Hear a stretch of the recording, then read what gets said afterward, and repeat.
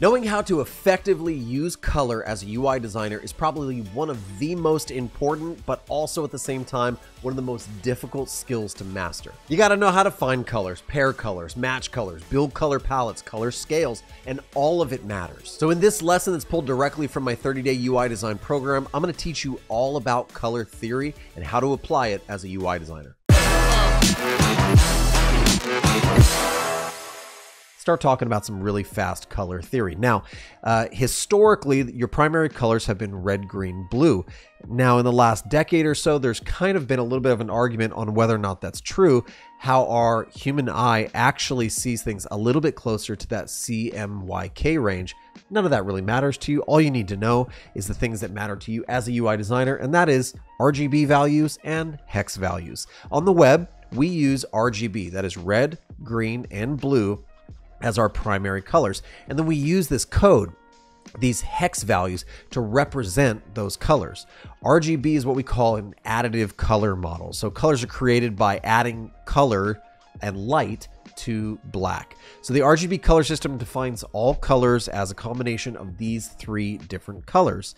It's a particular shade of red, green, and blue. So for instance, you can see here RGB 59, that's the red, 89 is the green, and 145 is the blue, equals Facebook blue. And this makes sense because it's primarily blue, and these values, these reds and greens, are tweaking or changing the quality of blue, right? We also have RGB 000, that equals black. Why? Because we're not adding anything to those channels. RGB 255, 255, 255, this equals white because we're adding everything. We're adding all of the light to each one of those channels, and it comes out as pure white. Now, the hex color system converts each value into a hexadecimal representation. So for instance, that Facebook blue, we don't use this inside of Figma. We use this value. It always starts with a hashtag, and then it has 6 values or characters after that. There's your Facebook blue. 000 equals black. Also, quite often when you have some sort of hex value that's all matching or repeating, we'll usually say the first 2 or the first 3. So for instance, you can see here 000, that's black, or FFF. Sometimes we'll have something like EF, EF, EF. We just call that EF, and that's how the hex values work for those. Every 2 characters represents the color value. So for Facebook blue, the red hue is the 3B right there, and then the green is the 59, and then the 9B is 9B at the end, right? So that's how RGB and hex values work. There are some tools online where you can convert hex back to RGB and RGB to hex. I'll put a link in the chapter notes for this chapter if you want to find those and explore those on your own. Pretty fun, pretty interesting. Next, let's talk about hot and cold.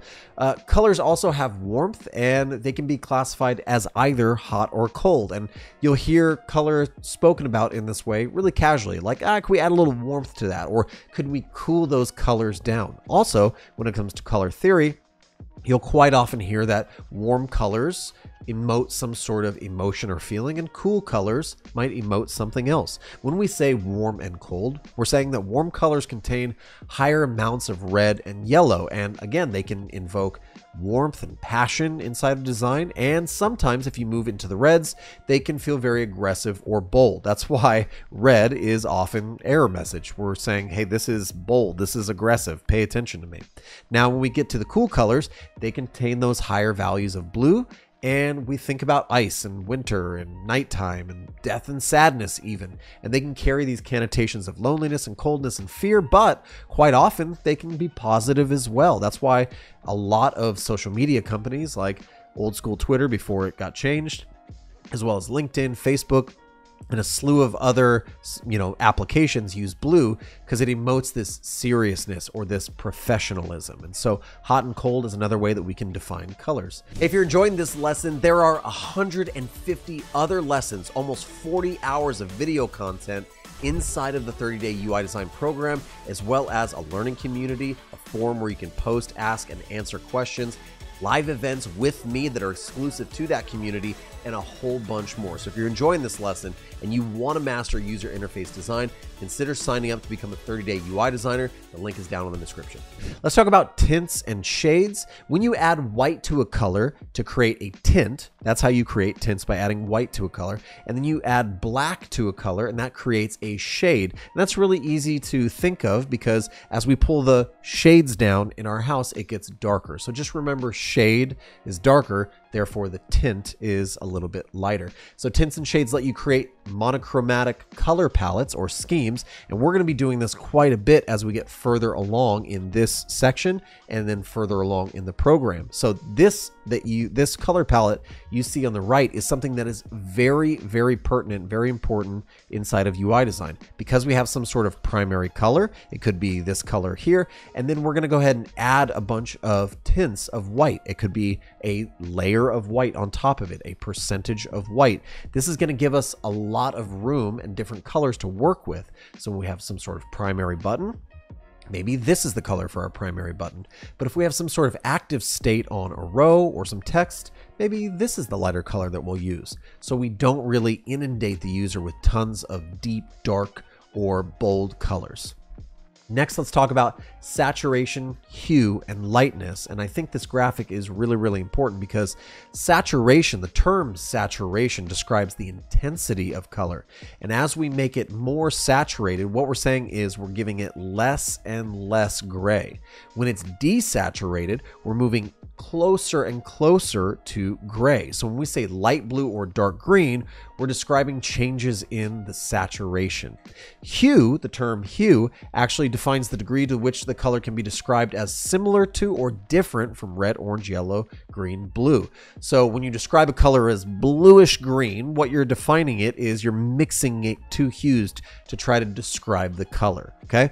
Lastly, lightness, also known as the value or tone, but honestly in UI design we just call it lightness. It defines the perceived brightness of a color compared to pure white.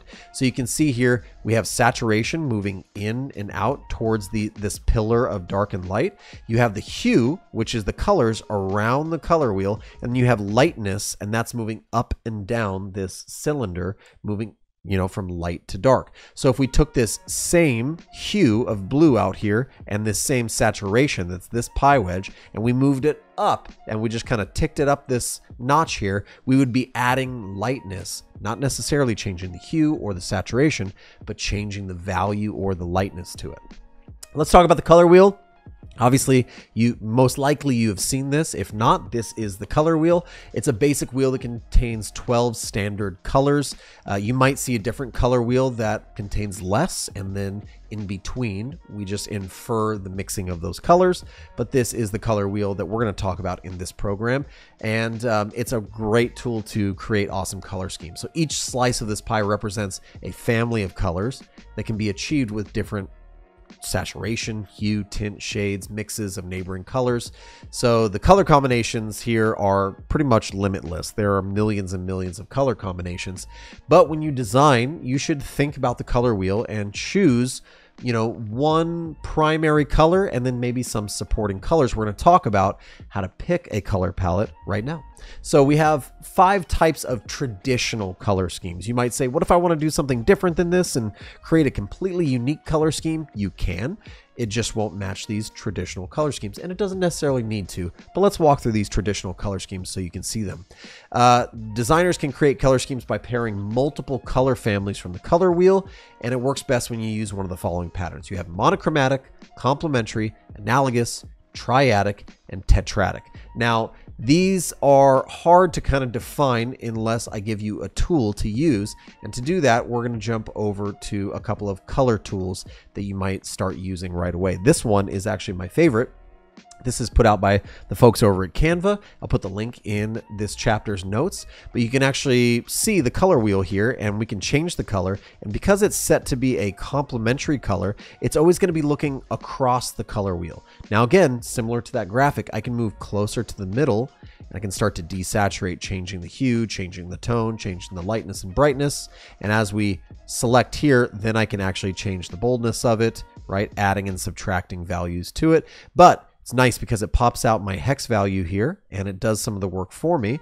And so these would be some really great color combinations for you. Now, complementary, generally speaking, complementary and monochromatic are the color schemes you will most likely be using as a UI designer, but you might explore and play with some other ones. To do that, you can jump down to monochromatic. Again, here we are choosing a monochromatic color scheme here with multiple values. We could choose, instead of monochromatic, analogous. This is going to choose elements next to it on the color wheel. Could also choose triadic, which is going to split it out in this tricycle or, you know, three-part way, and it's going to split it perfectly. And really what we're doing is we're trying to be as mathematical as possible, and that's why tools like this exist. The last one would be custom, and that's something you can do. But the last one would be triadic and tetradic, which honestly you probably don't even need to use it. If you wanted to play with these more, I have some more color tools that I'll be showing you later on. One of those being Adobe Cooler, and you can jump into all sorts of different non-traditional color palettes as well, like double split and square and compound. These are just different ways that the color palette changes and offers you this nice laid out palette for you. So something interesting to play with, but those are the 5 types of color schemes that you'll probably run across. Now, color palette and creation and inspiration, exactly what I was just about to get to here.